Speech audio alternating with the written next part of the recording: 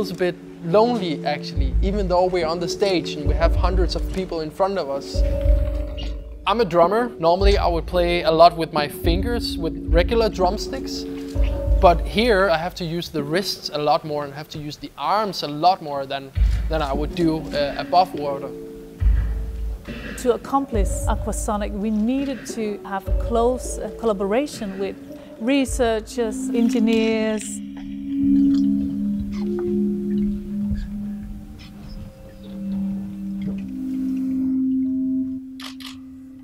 To sing underwater is a really huge obstruction because you have water down to the throat, you fill your mouth with water, and then you take a little air bubble and you sing through that little air bubble in that mouth. The present time we live in has also a disattachment to nature. I think we need to find some good solution to get human beings more attached to nature, more in balance with nature. Water is part of that nature.